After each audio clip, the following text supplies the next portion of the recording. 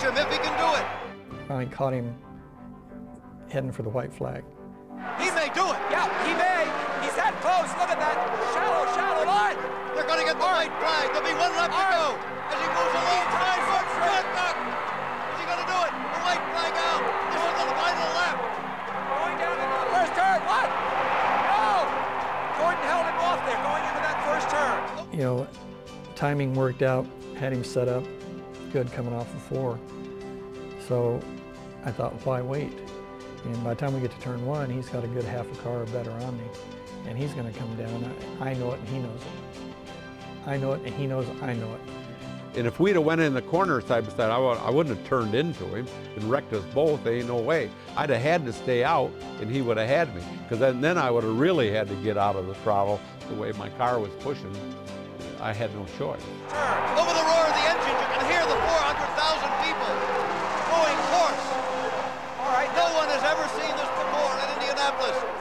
In turn 3, I thought I lost it on the last lap, coming for the checkered flag. I was down so low that there was a bump there that I'd never felt before.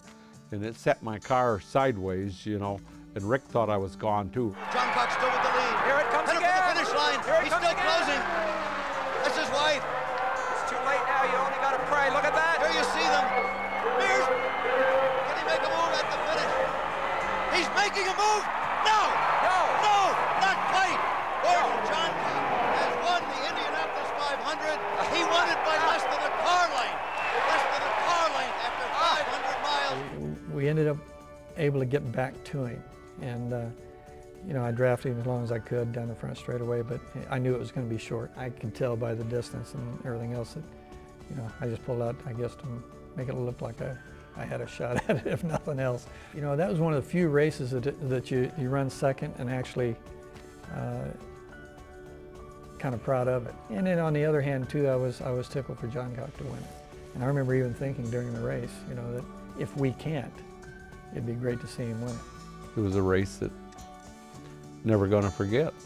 I don't know, it kind of gives you goosebumps or something, you know, when you rewatch it, you know, you just, well, I did it again.